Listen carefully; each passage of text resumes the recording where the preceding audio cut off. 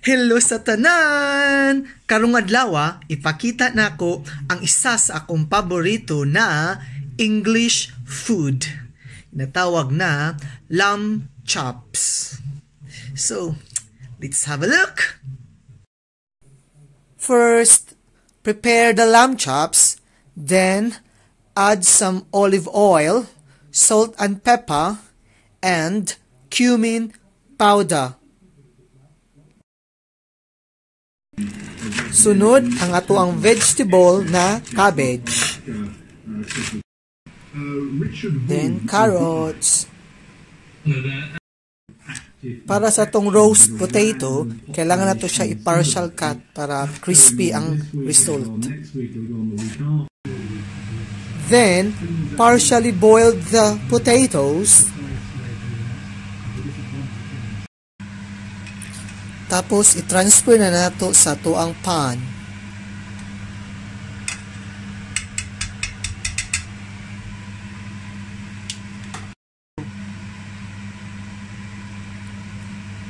Then, butangan na nato og mantika.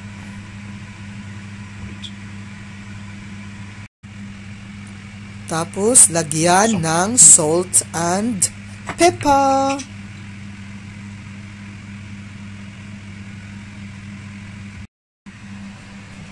Tapos, ibutang sa oven for 45 minutes. After na to ma-blanch ang gulay, rinse the vegetables with cold water. You do this to stop it cooking. That stops it going grey. Karon init na kayo nga to ang pan. Yeah, suhat. So, puta na to nga to ang lamb chops. Kailangan init jud kayo. Make sure it's really hot.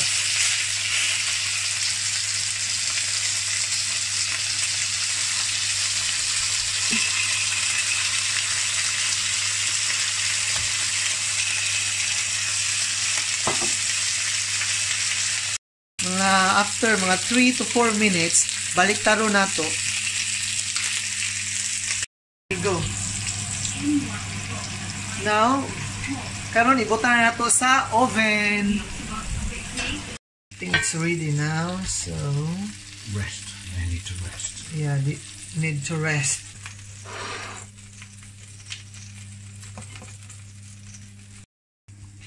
Siyempre, ang sekreto para lami port or kung na kay red wine, pwede kani kay port.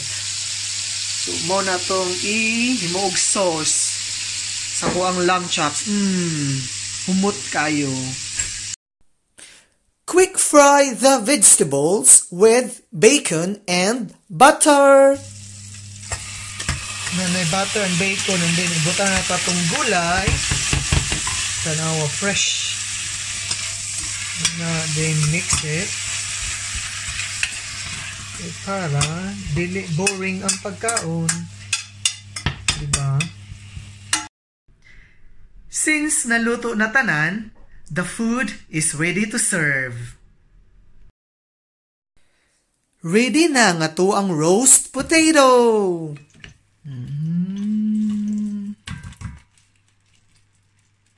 Look at that. Looks so yummy. Ato ang sauce. Yama. Naarang ako ang paborito na lamb chops.